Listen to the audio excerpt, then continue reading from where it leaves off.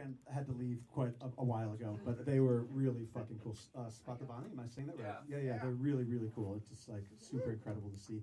And then, of course, I spent the entire afternoon listening to iAdapt at Ayir's house, and so to see iAdapt 2 or iAdapt Junior or whatever you're calling it was pretty great.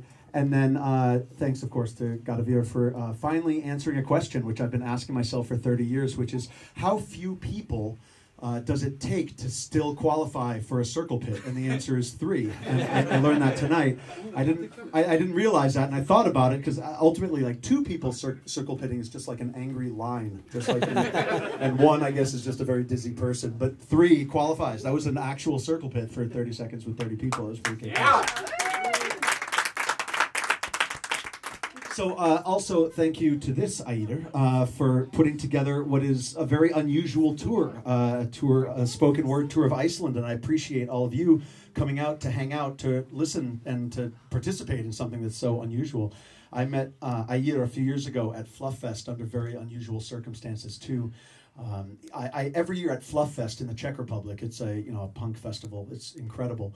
There's a table. Robert from Refuse Records has a table, and I hide basically in back of his table the entire festival from beginning to end, and just weirdly antisocial, I guess, or whatever it is. I just hide behind the table, and people come up and say hi, and I say hi, and then I'm safe back there with Robert. And if you don't know Robert, and I assume many of you don't, he comes across as very serious, but he's very fun. But he's just kind of standing there with me the entire time. And a couple years ago, this guy walks up to the table and he says, hello. And he's very, excited. And I say, hello. And he says, I am from Iceland. I'm like, holy shit, that's really cool. I didn't know there was, many hardcore people in Iceland. He's like, there's 20 and I'm one of them. And I'm like, that's awesome. So we talk for a little while and my mind is going. I'm like, I need to find out about this amazing place where there's 20 hardcore people. And at the end of this conversation, I said, "Listen, we should keep in touch. My name is Greg." And he says, "My name is Aida." And we shake hands, and he walks away. And I turned to Robert and I said, "What was his name?" And Robert is like, "I do not know it." And I'm like, "Okay." I've known Robert for 10 years. I know, but he's just like, "I do not know it." He's like, "I do not know," and he's like.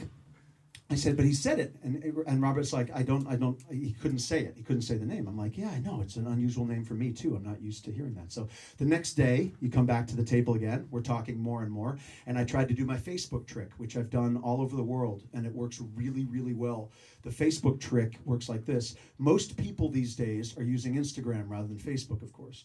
So if you're talking to somebody at a hardcore show in another country, and you don't know their name, it's a great idea partway through the conversation to just say, hey, we're friends on Facebook, right? 90% of people will say, no, we follow each other on Instagram. And then they'll say their screen name because most people don't use their name as their screen name. So they think, oh, you've forgotten my screen name because it's Dick Punch 666 or whatever. So they say, like, no, we follow each other on Instagram. I'm Dick Punch 666. And then I pull out my phone. I'm like, oh, sweet, okay. And then I look up, Dick Punch 666, ostensibly, like, as if I'm looking up their latest post to be like, oh, yeah, you posted the thing of your sandwich. That's awesome. But what I'm really doing is, like, some people's name is there. So then I can be like, oh, yeah, awesome. Mike, cool. And I remember their name. So, I tried the Facebook trick on Aida, and I failed miserably. He comes back the next day, and I'm like, we're Facebook friends, right? And he just goes, yeah. And I'm like, fuck, now what do? I have no idea what happens next in this situation. So he walks away again, and I said, Robert, do you know how to spell his name so I can look up on Facebook? And Robert is like, I do not know it. It has 2 letters, which are 1. It makes no sense to me. And I'm like, fuck. So it took the 3rd day when I was finally like, I'm so sorry, my friend. What is your name? I'm the dumbest American in the world right now. And he's like, Aida. I'm like, I'm sorry? He's like, Aida. I'm like, oh, God, I have to ask again. I'm like, I'm sorry, Aida. And finally, he's like spelling it. I'm just like, I don't understand, but you're awesome. So we became friends, and ever since then, that was a crowning moment. So thank you for putting all of these things together. I really appreciate it very much. It's so cool. So I was excited, very, very, very excited to come to Iceland and speak for many reasons. One, because I've only been here as a typical tourist passenger layover guy, a couple times. But also, people back at home were kind of shocked, amazed, and surprised at a thriving hardcore scene in Iceland. And I've done a bit of research, and I've gotten a couple records and whatnot. And people back at home were asking me, like, what's the deal? Like, you're going to speak in Iceland, like, to who? And I'm like, fuck you. There's people who live there. It's not like the country's name is not like literal. It's not only ice and land. There's human beings. Like, that's part of the equation. And I'm like, there's actually, like, hardcore people, and I mean, I couldn't explain to them that, like, they're all represented here tonight, but basically it's like there are people involved in a scene, and people were asking me, like, what do they sing about? And I've had the guy of your 7-inch, you gave it to me last year, I think you gave it to me last year, and I was explaining, like, they sing about things that we all universally sing about in hardcore and punk rock. It's not like they're in Iceland singing about how much they hate aluminum smelting and tourists. It's like they're going to get by singing about the things that we sing about as well. And people were really excited, and I was really excited. So the way that this all came together was very unusual if we trace back the history even further. I'm here tonight basically because of vegan sausages. What happened was 2 years ago, I was on a 22-hour layover at the airport, and I landed, and I thought, what am I going to do for 22 hours? I don't know anyone here at the time. And I picked up the Grapevine? Is that the name of the paper? The Grapevine? I think. So I picked up the Grapevine. And I just thought I'll read this and then sit here, and 22 hours later, if I'm still alive and sane, I'll get on a plane and fly away. And I've been vegan for, next year will be 30 years, like since before it was cool, like a long fucking time. And I was like, oh my God, vegan sausages? This is the coolest country in the entire world. Like, what is this? In their main paper, they're talking about vegan sausages. And it said in the article, this guy is in Reykjavik, he's making vegan sausages, they're for sale at this one shop. And I'm like, all right, this is what I'm doing for the next 22 hours. So I've got to go find this shop and buy sausages.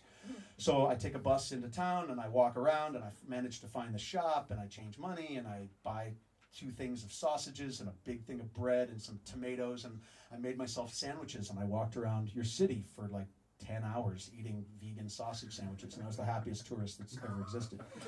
And I was just amazed. And I've always loved hot springs, always. I spent some time in Japan, like a month in Japan a bunch of years ago, and sat in hot springs. And the Japanese, like, they would go head to head and fight the shit out of you over the hot springs game. Like, they've got it going on in Japan. But I thought, okay, Iceland is cool, and the people here seem very nice and are obviously intense because they live on a combination of a volcano and a potential earthquake, so cool. I will pursue hot springs. I went into a bookstore. I asked for the best book on hot springs that they had. They sold me a book on hot springs, and I made a promise to myself. I was like, I'm going to come back to Iceland. I'm going to drive around the country by myself, and I'm going to go to hot springs. And I'm not going to go to the typical ones. I'm going to find the weird ones on some guy's farm, like 300 kilometers away, that's like this big, and only one human can fit in it. I'm going to all of those that I possibly can. So I am here largely for that reason. Like, I wanted to go to hot springs, and I did actually follow through and sit in hot springs for the last 10 days all over your country, and it was like mind-boggling, like just incredible. Like, I mean, you know that your country is majestic and beautiful, but we don't realize that in the States. We are getting inundated. Like, everywhere is Iceland. You cannot move without seeing Iceland in advertising in the United States, in magazines. Come to Iceland, it's beautiful. And it's like, it never captures how incredible it is. And in the airports, every airport says, come to Iceland. And everywhere you see advertising, come to Iceland. And it's always these like dreamy, ethereal, like, Iceland, beautiful land of fire and ice, and like, some Game of Thrones-y tie-in type of thing, but it doesn't capture how amazing it is. It's true, and it's like, you could totally up your game. I mean, you've already got all the tourists in the world, but you could totally up your game. I mean, you're known worldwide as like some of the nicest people on the planet. You could up your game and be total dicks and still get like a huge amount of tourists, because the scenery here is so beautiful that if you change the current Iceland tourism board, like their motto is like inspired in Iceland or inspired by Iceland. I mean, you could change it to your country, fuck you, Iceland, and still get all the tourists. And people would come and be like, oh my God, this place is unbelievable. Because I was driving around for 10 days completely enthralled and amazed by it. So, so that's, I mean, ultimately why I'm here. And I skipped the Blue Lagoon. Everybody back at home is asking me, are you going to go to the Blue Lagoon? I'm like, absolutely not. It's like Times Square with water. Like, why would I want to go like to like such a place? It's like terrifying. So I skipped that, and I skipped all like the major tourist sites, and just was by myself sleeping in a truck for 10 days, and it was absolutely unbelievable. So I was super happy about it. But so the point of like why I'm actually here is that you know, I've been thinking a lot. Oh, and one other point actually. The one moment that I actually felt very solidly like home was I went to the national park. I know I'm going to say it wrong. Thingvellir. Am I saying that even close to right? Thingvellir. Okay. So I went there, and I did the golden circle thing, and I was like, all right, whatever. So I'm driving around, and but I went to that national park, and I felt slightly at home there for a moment, because when you pay at the park, you know, there's like right as far as away as you are, you pay, and as far away as you are, there's a sign that says like 72 people were murdered here hundreds of years ago. And I'm like, oh hell yeah, this is like being in the States, where like everyone was murdered everywhere and still is all the time, right? You go to national parks, it's like, oh wow, this is so beautiful. And like I grew up in New England, in the Northeast, and people all the time are like, oh, New England is so beautiful, it's so quaint, it's so wonderful. I'm like, yeah, and, you know, we, like, burned witches, you know, hundreds of years ago. Basically, women who were outspoken, we burned them. Everyone's dead. You know, and now I live on the West Coast, and it's like people are like, oh, my gosh, the West Coast is so relaxed, it's so beautiful, so amazing. I'm like, yep, it used to be populated with Native Americans. White people came over, infected everybody with smallpox. Whoever survived, we shot.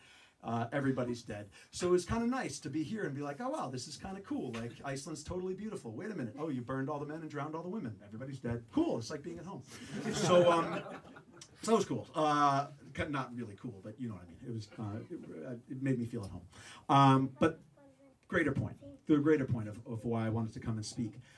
So I had a really interesting and really difficult year this last year, to be totally honest, and I had a lot of time over the last couple months to reflect on my year. What had basically happened was I have a long legacy of being in relationships that don't work out, and I think that it's one of the things that I do best is be in relationships that don't work out. I'm not proud of that. I'm happy with it. Being single is like equally fun and the worst thing that's ever happened in the world, but it's true.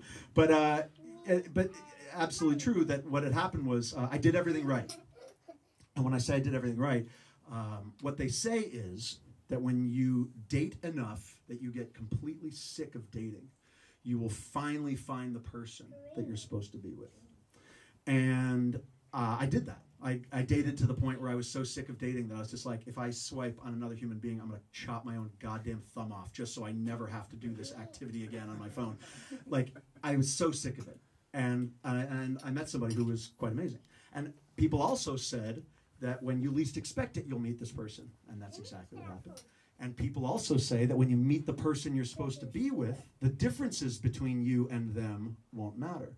Like I can sit and say, well, I'm vegan, and I can say that I'm straight edge, and I can say this, I'm involved in hardcore, and I want to find somebody who's vegan, straight edge, and who cares? When you meet the person that you're supposed to be with, they say, it doesn't matter. They could be a meat-eating, you know, beer-drinking metalhead. I mean, that sounds actually kind of awesome.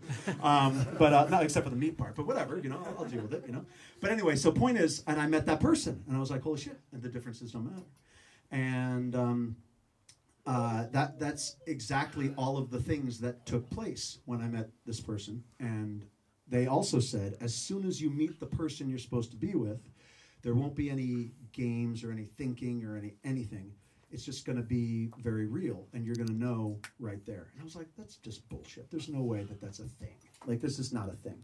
And when this person wrote me on Instagram and we started chatting, I Googled her, as we do these days, just to make sure she wasn't an assassin or a ninja or a killer or something. Which, I mean, that might have heightened the game. If it had come up like, so-and-so, assassin, ninja, I'd be like, here you go. It would be pretty badass to date a ninja or an assassin, especially if they could tell you what they did, like, at night and who they were killing. But, sidebar. But anyway, so I Googled this person, and a video came up.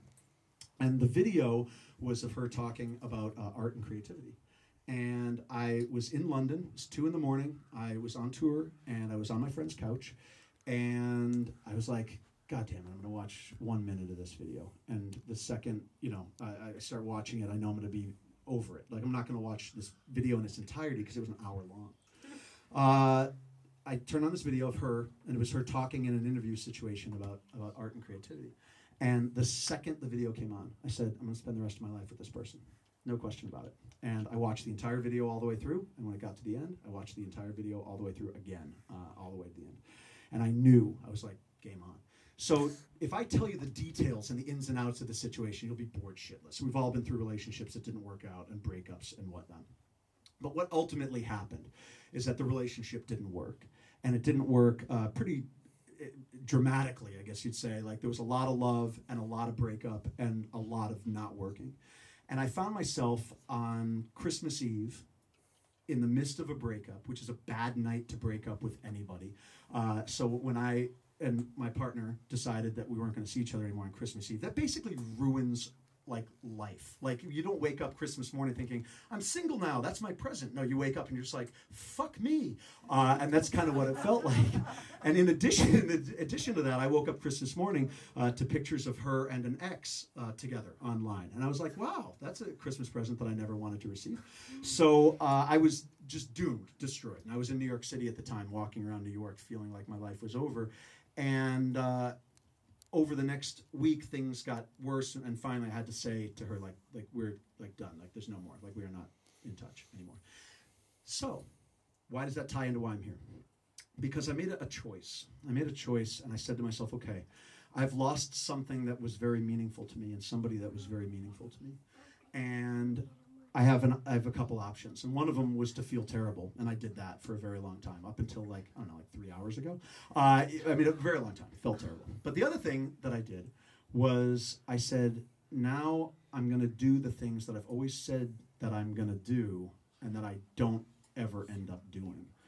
And the Iceland idea of driving around the country and sitting in hot springs is one of them. I also made myself promises years ago that I would tour everywhere I could in the world and speak, no matter how awkward it was, no matter how uncomfortable it was, in whatever room I could, whether it was 30 people in a room in Iceland or 5 people in a room in Russia or whatever. And I've made a point to like continue to do that stuff. And I was like, okay, Iceland, top of the list. And I wrote Tyre, and I'm like, hey, I'm heartbroken and crying as I type. Can we tour? And he was like, let's do this. And he set up this tour. So one of the reasons, and the main reason that I came here and wanted to come here, was because when we lose something that's so meaningful to us, it creates incredible opportunities. It creates incredible opportunities to see what we can use to fill that empty space. And I know that for myself, I get addicted to my own pain. I get addicted to the way that I suffer. I get addicted to the way that I am broken up with, or broken up, or the one who breaks up, or whatever it is. I get addicted to that whole narrative, that whole story. And rather than sit around in Seattle, I wanted to go out and extend outward into the world and meet people and connect and talk about what happens when we create opportunities out of like a void. I think that human beings are really, really good at getting excited and used to our pain. And I think in hardcore punk, we walk a very fine line sometimes between using our pain in some incredibly potentially progressive way to actually create something new, and wallowing in it and returning to it again and again and again and again and again and again without breaking out. And I've tried to check myself as much as I can over the course of my life so I don't get locked into that cycle. And I do it, we all do it, I do it too. But with this tour specifically, I want to get out and connect with people and really see what happened. And while driving around your country, something really interesting happened. When I landed at the airport 11 days ago, you were in the United States, right? And Suzanne, you weren't here yet. Yeah, you were in the Czech Republic, yeah. So I knew no one in the country. I actually knew 0 humans in your entire country. So I land, and I'm like, okay, the 2 people I know in the country, gone. I know nobody here. I've got this rented car, and I've got 10 days. What do I do? And there was a moment when I turned the ignition in the rental car, and I was like, holy shit, I'm actually genuinely afraid right now. And it wasn't afraid like I'm going to crash the rental car, or I'm going to get charged for like a windshield or like ash damage. Like, bless you guys. Like, there's nowhere else in the world where you can rent a car and get fucked over because ash damaged the car, other than in Iceland. Like, that was so bizarre. But whatever. Point is, I turned the ignition. I was genuinely afraid. And the fear wasn't like a terror of money, like I said, that damaged the car. It was like, what do you do when you've got 10 days that are open? What do you do when you've got no partner? What do you do when you've got only open road? What do you do when you've got a full tank of gas? And the terror of the potential of the experience was so overwhelming that I almost couldn't drive. Like, I almost couldn't go anywhere. I was like, what do I do when I could do whatever I want? I was like, okay, I'm just going to start driving. So I drove out to the peninsula, I drove the West Fjords, and I spent like 4 days out there driving around like on roads that I probably shouldn't. And it was incredibly eye-opening, incredibly, like, I mean, you've all driven out there, I'm sure, and it was just, there's moments where you're like, oh, cool, this road is made out of dirt on a mountain that's sliding down itself, and death is imminent, and here I am. It was just bizarre for me. But what it did was it showed me, like, I would feel exhilarated at times, a different type of fear, and I was like, holy shit, that's something, like, I'm feeling something. And, like, what a gift it is for us in the world that we've created, where we're so safe all the time in terms of how we interact with one another. Even in punk rock and hardcore, we're so safe with how we appear and how we present. What a gift it is to actually feel something, whether that's something powerful at a show, whether that's a moment of terror within you. And, you know, driving on these roads, I was like, holy shit, I'm actually, like, exhilarated, like goosebumps. Like, this is cool. Like, life is here. Like, this is exactly what I wanted from my Iceland experience. And I remembered back as I was driving, like, any time I've gone through any breakup, any bad experience, a death, a loss, it's how we fill that experience that really makes the transformative moment happen. And I remembered years ago, there was, I went through another crazy breakup, but the details don't even matter. But I went to India. I flew to India and I did the same thing. I wandered around India for a few weeks just to, like, connect with people. And there was a moment where I was on a train in a really rural part of India. And I'd gotten on this train by myself. And what you need to know to have this story make sense, and this is probably the weirdest thing that I've said yet, is that I made my living for many years as a juggler and performer. And, like, a juggler who'd, like, do tricks at, like, outdoor street performing. And, like, would, like, ride a unicycle and would, like, blow up balloons and stuff like that for kids and that sort of thing. Like, I made my living doing that for years. You need that to understand the story. And I know in your head you're like, the fuck did he just say? But yeah, you need that. So anyway, so I'm on this train in rural India, okay? And I'm on this train in rural India, and I'm by myself, and I'm sad, and I'm just like, what am I doing here? What's going to happen? This is so nuts. And I'm just, for hours, going to be on this train. And trains in India are unlike trains anywhere else that I've found. They're basically open boxcars with bench seats in them. So I'm sitting by myself on this bench seat in this vastly open boxcar, just rumbling across India. And all of a sudden the train stops in this tiny little town. And when it stops, a family gets on, a mom and a dad and a boy and a girl. And they sit down on the bench seat right across from me in this boxcar. And they just start staring at me. Has anyone been to India before? No one. Okay, so this is a cultural thing, and it's pretty wild. You've been to India? But you know the cultural thing. You know it. Yeah, you know it. So what happens in India is that people stare. They just stare. And we typically don't do that in our culture. Like, I'm not just going to sit here and just stare at you awkwardly if I don't know you on the street. And even right now, the eye contact is okay because we know each other now because we met last night. But if it goes on for another 5 minutes, you're going to be like, what's happening? Are we going to, like, fight each other or, like, have sex? So, like, it's just weird, right? So, and especially with a stranger, like, holy shit, like, I would never walk up to somebody on the street and just, like, stare them down on the street and not say anything and just stare. But in India, that's a thing. It's just, you just simply look at the person, you're gazing at them, and you're contemplating what's going to happen.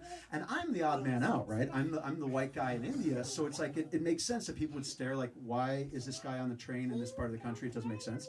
So the whole family is sitting as far as you guys are, closer even, just staring at me. And I'm like, okay, now I don't know anybody in the country, boxcar, family staring at me, this is really awkward and scary and weird.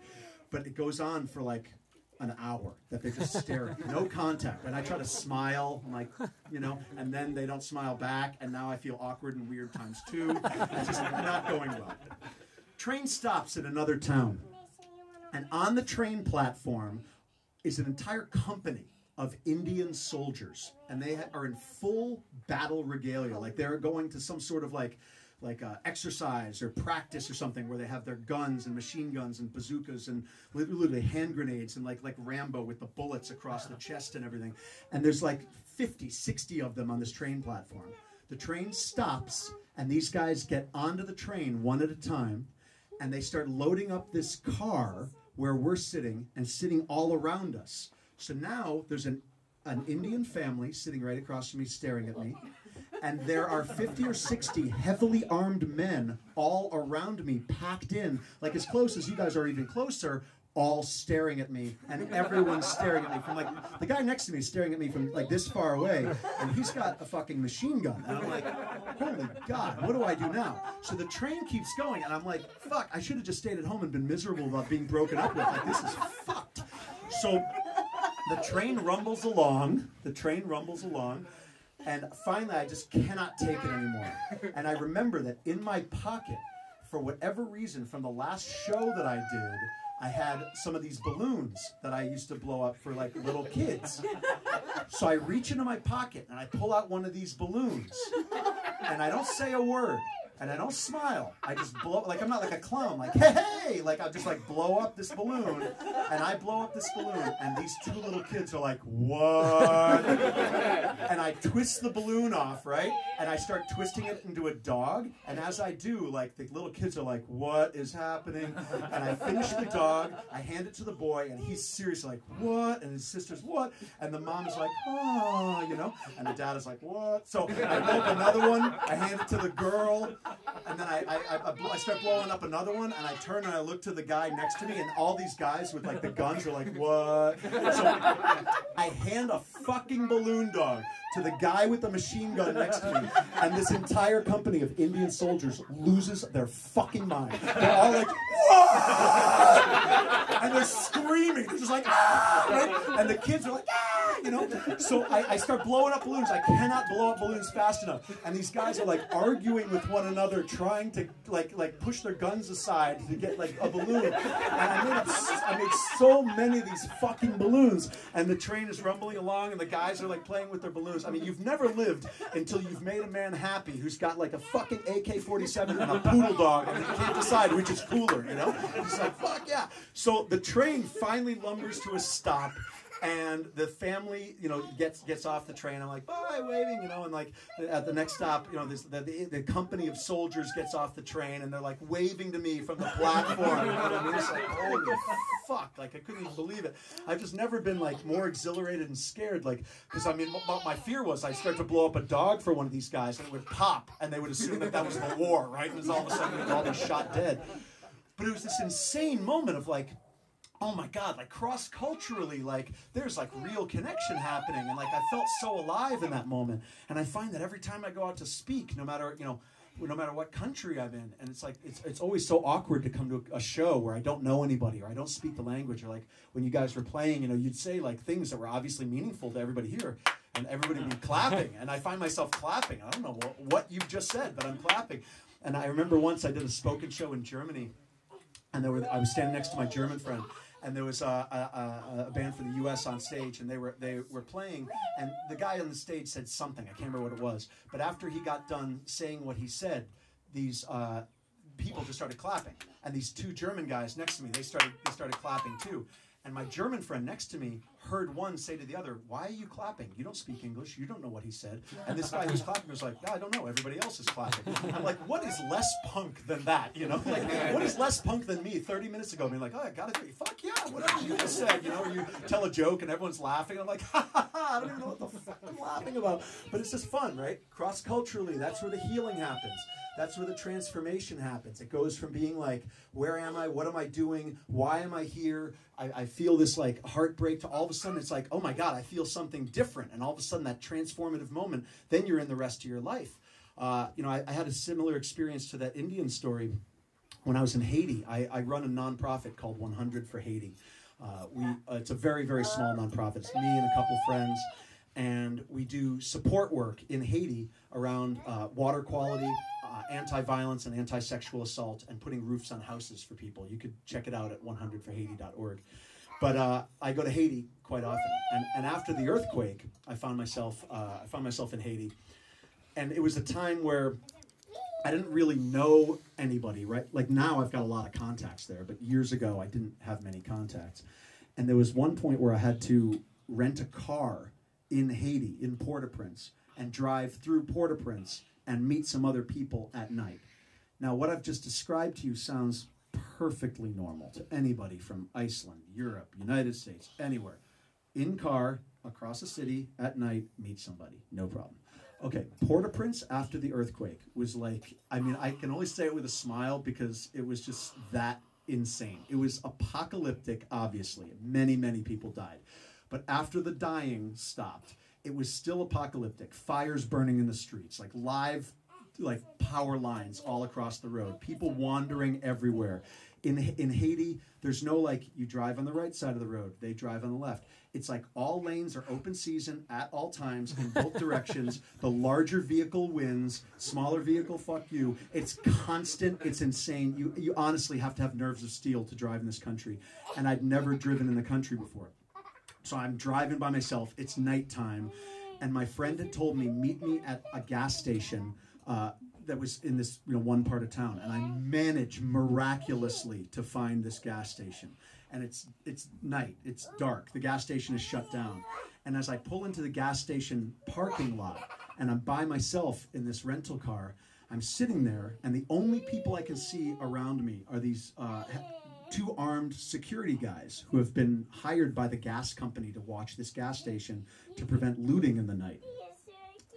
One thing that I found that works everywhere on the planet, even beyond the animal balloon thing, which was a fluke that it saved me in India, was always have lollipops with you. If you've got a bag of lollipops with you, you will survive any situation anywhere on the planet. I don't care where you are. You could be in Iraq, Somalia, no matter where it is. If you've got lollipops, I mean, and don't hold me to this. Like, if you get shot in the head in Somalia, it's like, fuck you, you were there. But the point is like, lollipops will help in many, many, many situations. And I had this bag of lollipops with me. I'm sitting in this parking lot, and these two Haitian guards, both with shotguns, are standing over on the side. And I'm sitting in the parking lot of the gas station. I was like, oh my God, what looks more conspicuous, nothing, than me sitting here in this car in their parking lot at night with the car idling, like I'm getting ready to get away in the parking lot. And I'm sitting there, and I look across, and the two guards are conferring amidst each other. And I'm like, oh my God, what am I going to do? One of them starts walking over to me, and I'm just trying to stare straight down and mind my own business. He knocks on the window, and he looked like a police officer, at least he was dressed that way. He knocks on the window with his gun, the end of his gun.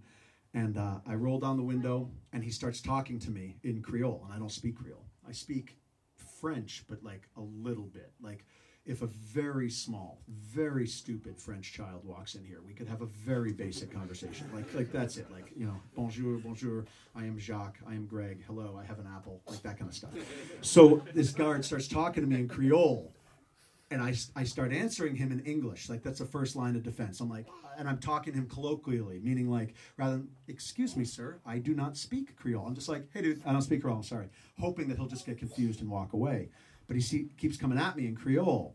And then I hear he's asking me, what language do you speak other than English? Do you speak French? And I'm like, okay. I'm like, oui, je parle un petit peu français. I speak a little French. So he starts speaking to me in French, and he is hammering me. Why are you here? Why are you in this parking lot? What are you doing? And I'm barely understanding him. I'm like, je regrette, I'm sorry. I'm waiting for my friend. And the more I try to answer his questions, the more I realize how sketchy it sounds, because I sound like a 4-year-old being like, I didn't put my hand in the cookies, I swear, So I'm trying to answer him, and he's getting angrier and angrier. And it's scary when somebody's standing next to you with a gun and you see their hands tighten on the gun. So then I was like, okay, lollipops, it's time.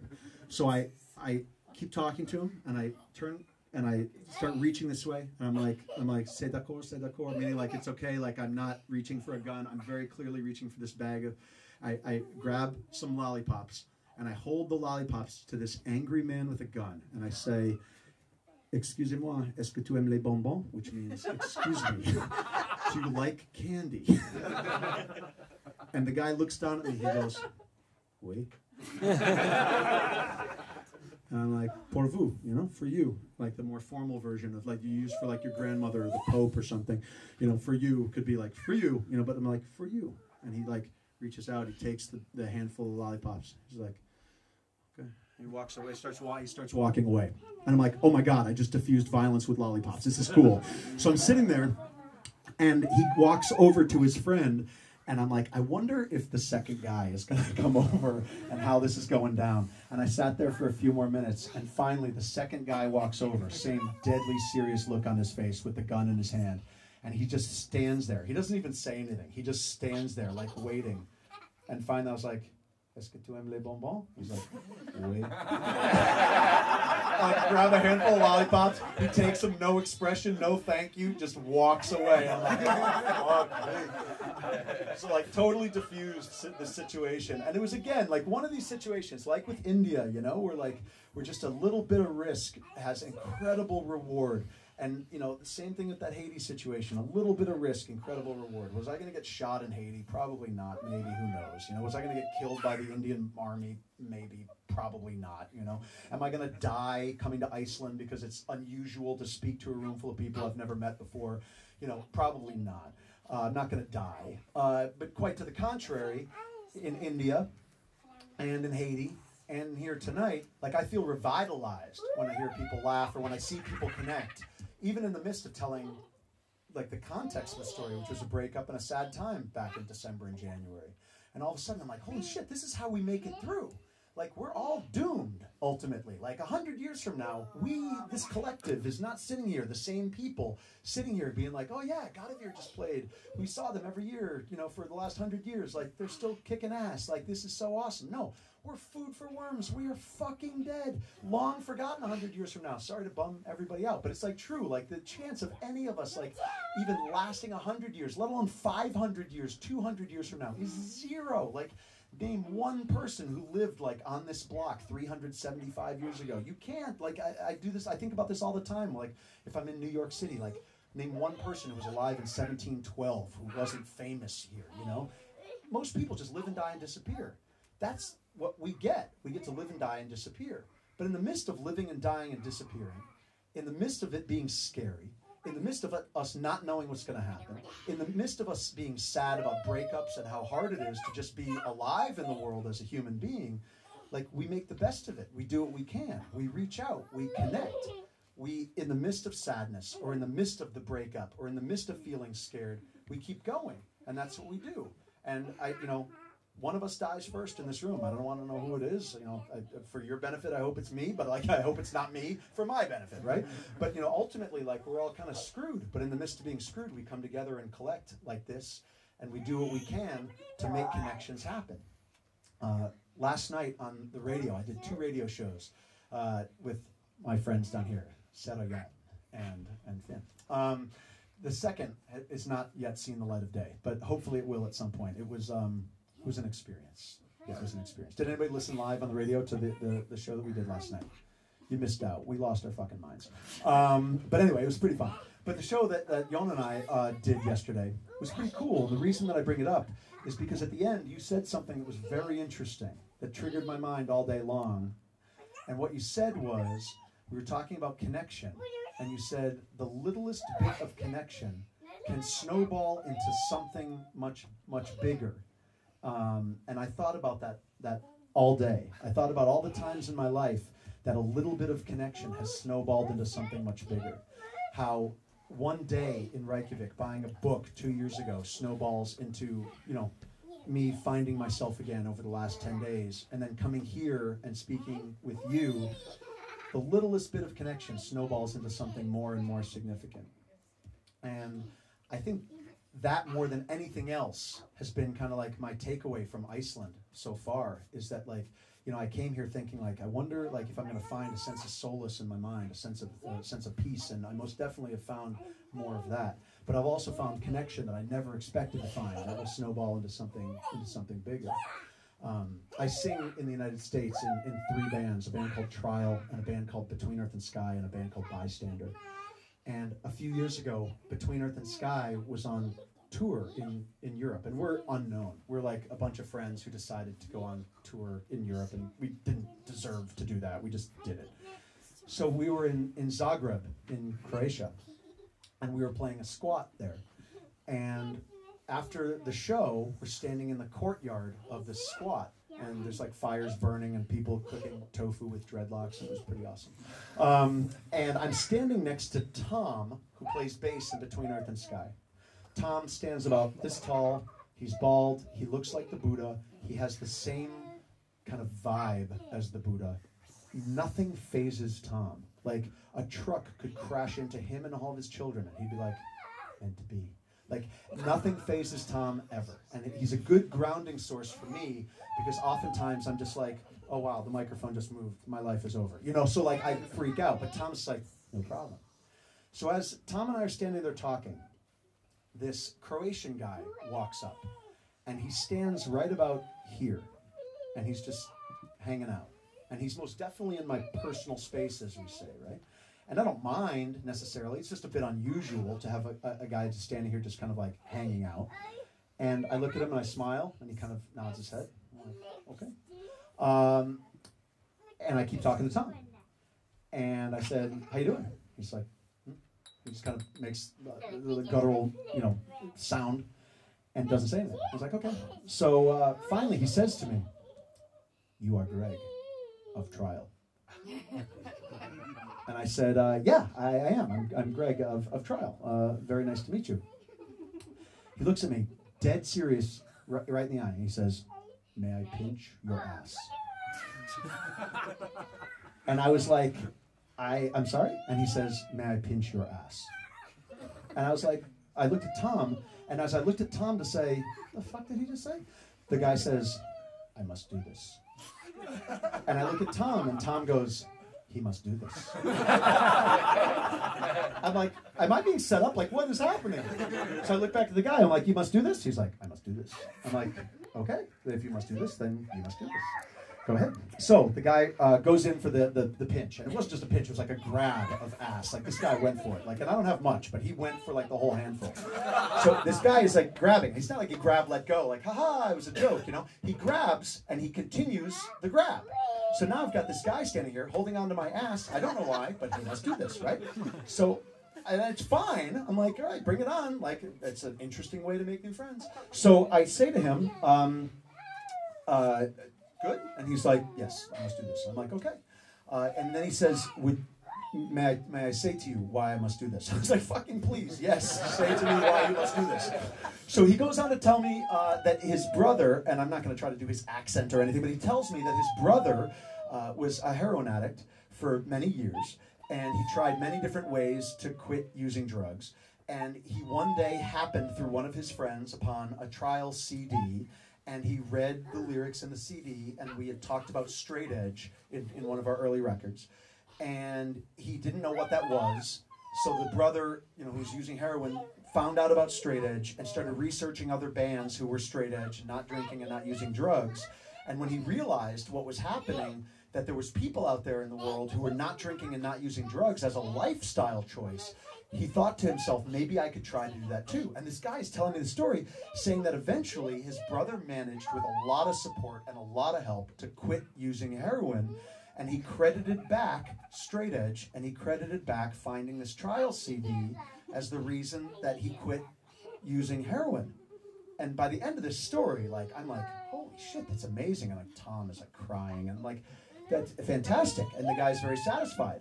And I was like, only one question remains. I'm like, my new Croatian friend, there is no relationship whatsoever between your heartwarming, very lovely story about your brother's survival from narcotics and the fact that you're holding my ass in the middle of the night here in Zagreb.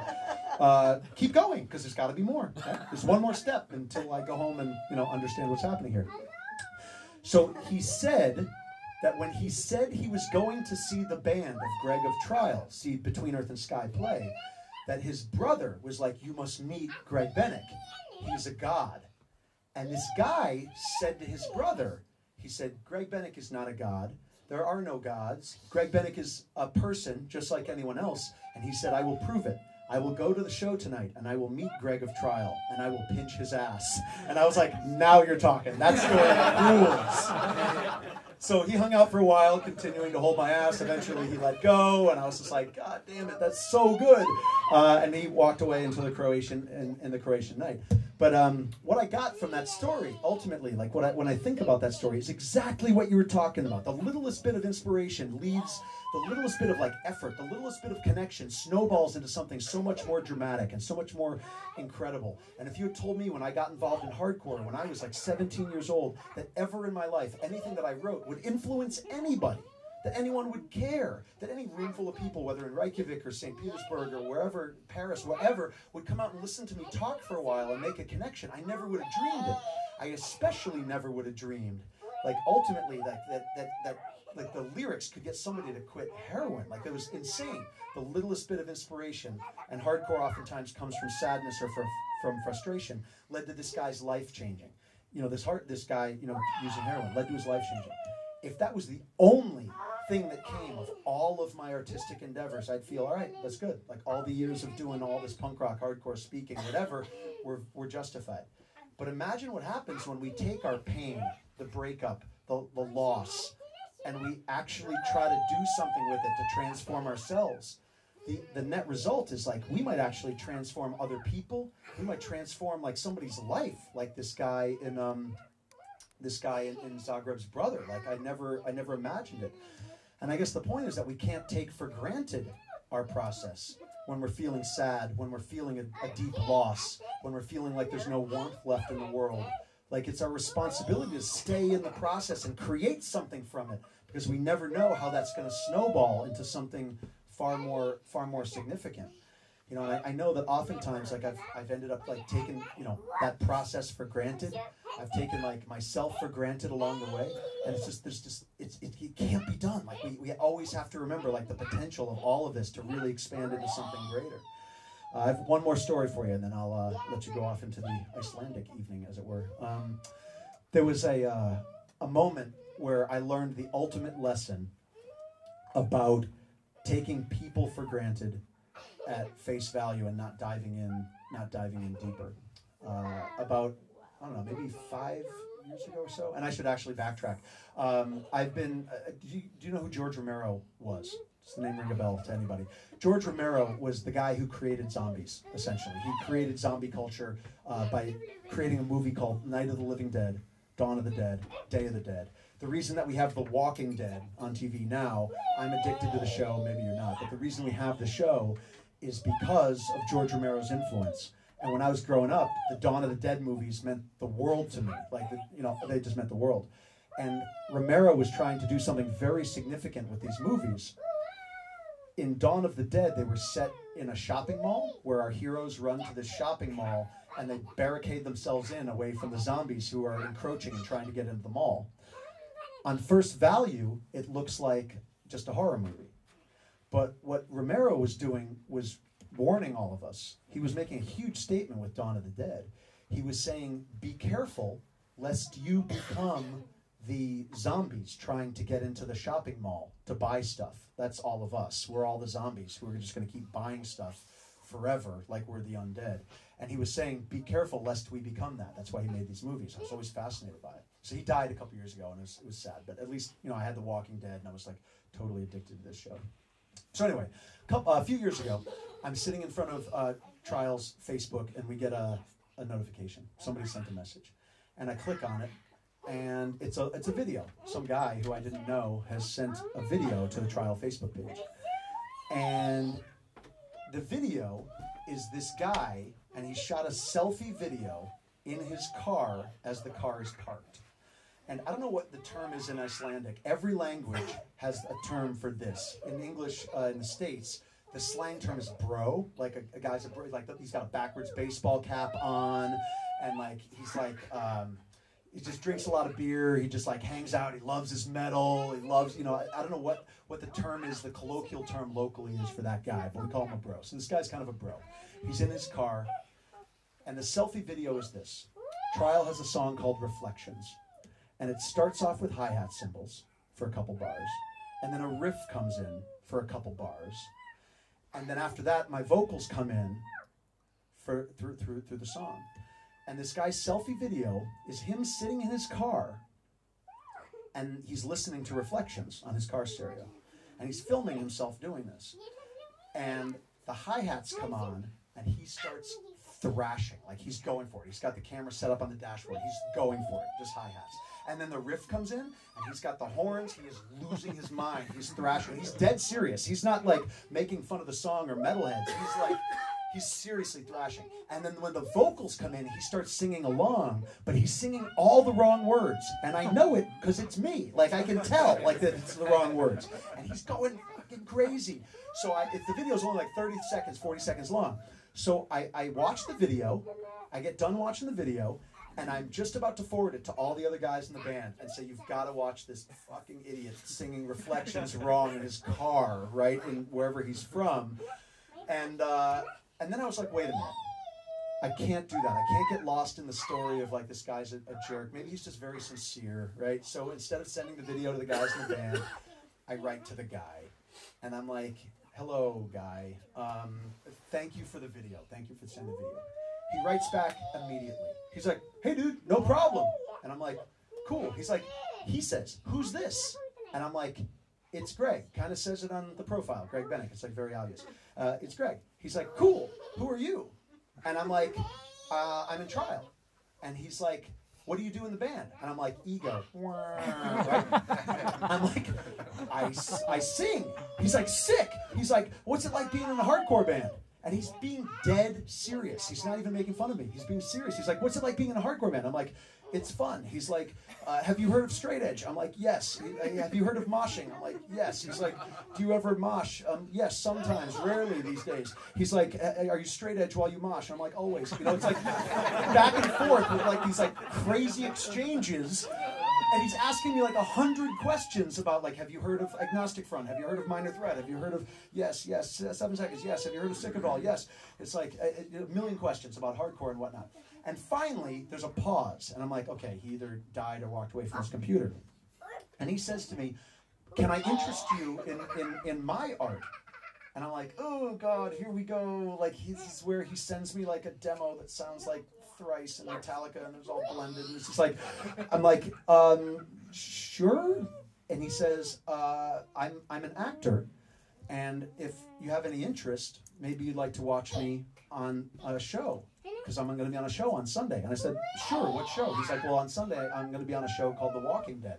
And I was like, what? And I'm like, you're on The Walking Dead? And he's like, yes. I'm like, what's it like being an actor on The Walking Dead? And he's like, it's amazing. And I'm like, tell me about Rick. And he's like, I don't know. I'm like, I want to, date half the people on the show. I'm like, tell me, can I do that? How do I become a zombie on the show? Like, So, and he's like, just watch Sunday and you'll see what's going on. I'm like, okay. So I watched Sunday night. Spoiler alert, but it's like 5 seasons ago, but still 4 seasons ago. But this guy, if you've ever seen The Walking Dead, there's this moment where this guy named Jareth, he's in a place called Terminus, and he's like a bad guy. He lures people into Terminus and then kills them. And our heroes end up in Terminus. They escape. Jareth and his henchmen chase them down to a small church, and this guy is one of the henchmen. And this guy, and Jareth corner our heroes in a church, and our heroes flip the script, and they've got extra heroes, and they kill Jareth, and they kill this guy. They, bludgeon him to death, the guy who I've been writing with the butt of, a machine gun, and the guy dies. And I lose my fucking shit. And I write to the guy, I'm like, you're dead. And he's like, I am. I'm like, how are we writing? This is incredible. And, go back and forth with this guy. And I couldn't stop asking him enough questions about The Walking Dead. And finally, I was like, listen, I'm like, where do you live? I go full lunatic. I'm like, where do you live? And he's like, I live in Atlanta. That's where we shoot Walking Dead. And I'm like, can we be friends for the rest of our lives? He's like, yes. I'm like, the next time I tour through speaking, can we, have lunch, dinner, breakfast, any combination thereof, so I can ask you more questions about zombies? He's like, sure. So I found myself through Atlanta a few months later, and I wrote to him. I'm like, it's me, your best friend for the rest of your life. Can we hang out? And he said, sure. And I went over to his house, and we had the weirdest conversation. We met in person.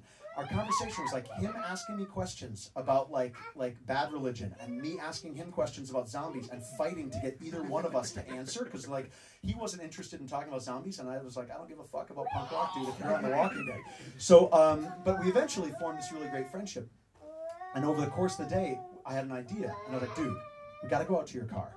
We go out to his car, and we reshot the video.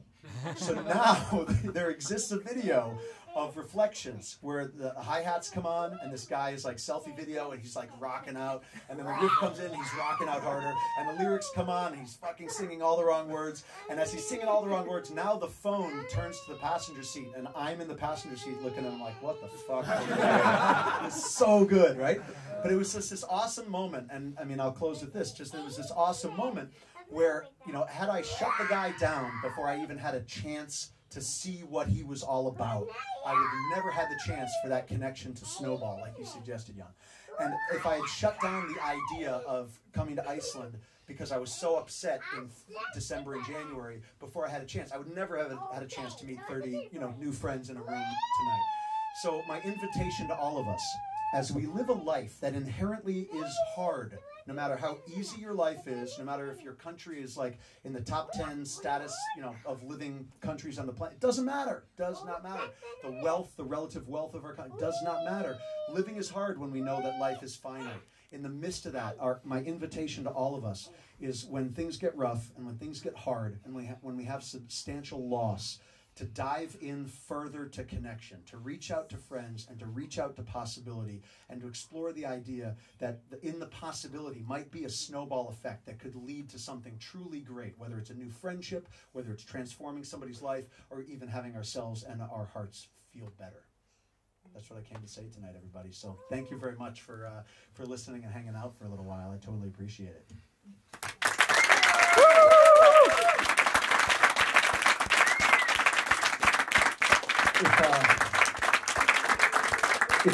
If people are interested, and you might not be, there's absolutely no obligation or anything. I brought along copies just to sell to support the expenses of, not the expenses of me sitting in hot springs, that's on me, but the expenses of the tour. Copies of Trial, the early years. It's a double LP. It has the first 2 Trial 7 inches on it, and then a redone version of our demo. And I don't even know what double LPs sell for in your country, but whatever they sell for, less than that. Basically, you know, what's a double LP sell for in your country? Probably like 10,000. That's absolute madness. I hope you're kidding, because I was thinking like 2,000 or something like that. But I've got a bunch of them, and the more of them that you buy, the less that I have to carry home. And that wasn't supposed to be a double LP, actually. Robert from Refused Records bothered me for many years to put out a Trial early years LP, single LP. Robert is a completist. He loves putting out early recordings of bands and finding bands from around the world, from different countries where, you know, people have not heard. You know, he put out the first hardcore band from Macedonia. I think he put out their vinyl. But he wanted to do a single LP. And he asked me for our demo and our first 2 7 inches. Can we play this record? I was like, of course. So we put on the record. And he's listening to the demo. And his ear is so sharp. He's like, this is not the version of the demo that you have sent me. And I'm like, oh shit. And I realized that when he had asked for the demo and the first 2 7 inches, I had sent him the 2 7 inches, and we had re-recorded our demo at one point just to hear how the songs would sound differently, and that's the version I sent him. And Robert like crumbled, like you've actually, I don't know if you've ever seen a human being fall to pieces into dust and just dissipate into the wind. And he was like, I cannot put out this record then. I must have all of the early material. This is not the original demo. Therefore, I have wasted all my money on this LP. And now I just lost his mind. So I'm like, I will make this up to you. So I lent him the money to press this into a gatefold with 2 LPs in it, and we sold a bunch of the first pressing to pay me back and him back. But yeah, so it's all of the stuff, including I think a 20-something page booklet, which is my tour journals from the Through the Darkest Days and Foundation tours in 1996 and 1997, which is a pretty fun read. So yeah, 2,000, I guess, or whatever you feel like paying. I've got a whole bunch of them. But anyway, thank you very much for coming, and thanks to all the bands for playing. And it honestly means the world to me and makes me feel alive that we all got to hang out for a few minutes tonight. So I appreciate you very much. Thanks, everybody.